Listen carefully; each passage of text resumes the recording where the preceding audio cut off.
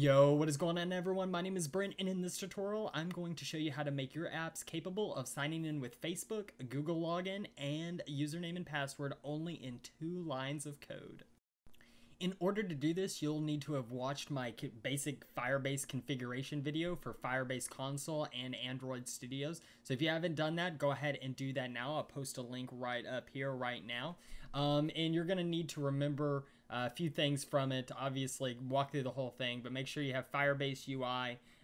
You need to make sure that your strings folder has an application, a Facebook ID here, and you need to make sure that inside your Firebase console under auth, sign-in methods are email and password enabled, Google enabled, and Facebook enabled. So let's get to it. So first line of code inside of our main activity, go ahead and do Firebase auth. Auth equals Firebase auth dot get instance. So second line here actually could be on one line, but we're going to present it on multiple lines just for your convenience. It's start activity for results. Auth UI dot get instance, and then we'll do a dot create sign in intent builder dot set providers, and then the providers will be auth UI dot Facebook provider, auth UI dot email provider, and auth UI dot Google provider, and then we'll go ahead and dot build that. This can actually, I want to put this on the previous line. There we go. Dot build that, and then we'll just put 1. There we go. 2 lines of code. So let's go ahead and hit run. I'm going to show you really quick that right now our authentication console in Firebase has 0 users here. And let me bring over the emulator and show you what our 2 lines of code have done. We'll go ahead and click none of the above. This is the intent that our line actually creates with a sign in with Google, sign in with Facebook, and sign in with email button. Let's go ahead and do a sign in with Google. And my data is already in there, so it's going to recognize it already. Now if we refresh this page, we should see that we got a new user, Aureli developer at gmail.com, created today, signed in today, and a unique identifier. Totally did it. Okay, so you totally did it. Authentication with 3 different services, actually just using 2 lines of code. But it's not the greatest app. So let's go ahead and flesh this out to make it a little more presentable and a little more usable. Let's start off with a private static final int rc sign in, and we'll use that equals 0, I guess.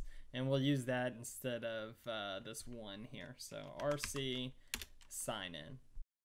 Next, we don't really want to authenticate every user, just the ones that aren't logged in, right? So we can go ahead and check to see if auth.getCurrentUser does not equal null, then user already signed in, else, then we can put all this in there. So now we're only checking to see if they're authenticated, or we're only authenticating them if they're not already authenticated.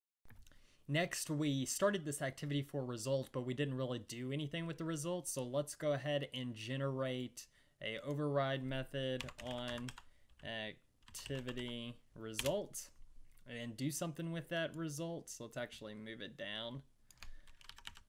So it's down here.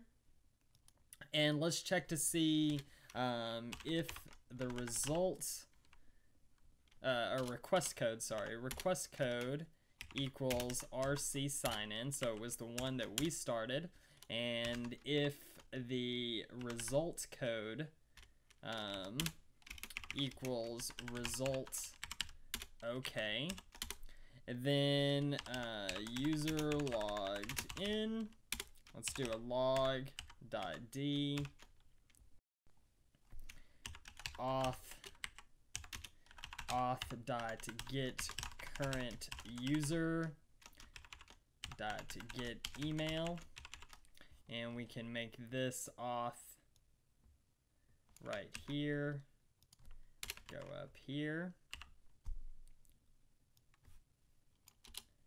Let's do private, there we go, and that should log our the current user's login email when they sign in.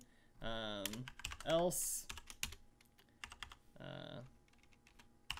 user not authenticated,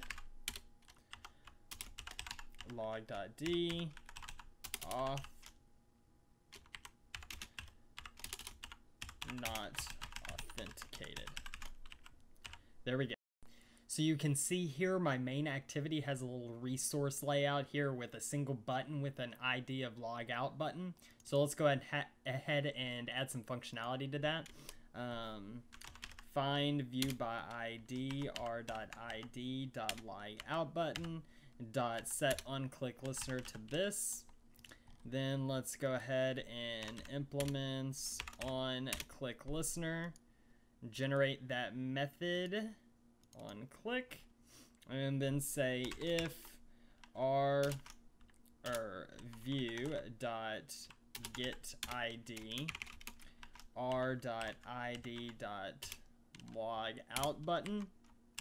Then what we can do is go ahead and auth UI dot get instance dot sign out of this. This is an activity, what activity you're signing out of, or what app is the root of it.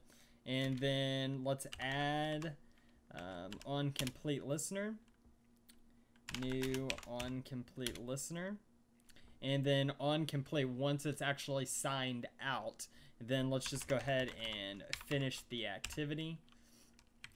And then we'll do a log dot d auth user logged out. Let's go ahead and finish that up. One more thing we're going to do is go ahead and copy this line here and paste it up here. So if we're already logged in, we get to see that we're logged in with the current email address. So let's test it.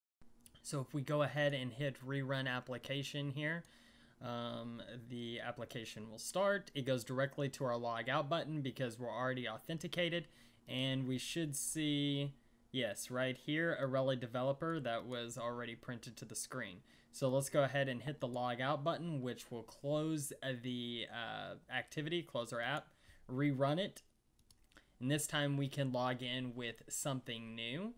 So we don't want to log in with Gmail. Let's try signing in with an email, and it'll recognize that we don't have, or it'll ask for our email first. So let's do tomcruise@gmail.com. Next is looking to see if we're already in the database. If it is, then it'll ask for a password. If it's not registered already, then it'll ask you for some information. So Tom Cruise, and then the password Top Gun. Go ahead and it'll sign you up here. And then we should see down here the authentication says auth tomcruise@gmail.com. We can go over here and refresh our users, and we should see that Tom Cruise is now created under a provider of email and password, signed in today with a new user ID. So let's test it one more time with sign in with Facebook. And this phone emulator already knows me, so it says you've already authorized with Firebase Web Demo. But that's just because it's putting in my Facebook username and password. Instantly we get logged in, and you can see we have an auth at profix@gmail.com, which is my Facebook account. And if we come over here and refresh this, we should see a Facebook provider, profix@gmail.com, created today, signed in today, and another unique identifier. Now, eventually we'll talk about how you can merge all these accounts into one. Basically, it's going to entail that you're logged in and you sign in with another provider, so it knows that that new provider is associated with the one that you're already currently signed in under.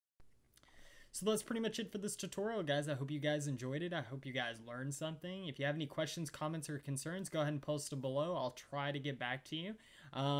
If you like this video, go ahead and hit that like and subscribe button. I'd greatly appreciate it, but most importantly, please check out my Patreon page. I'll give you 2 big thumbs up for that. I appreciate every one of you watching, and I'll catch you guys next time.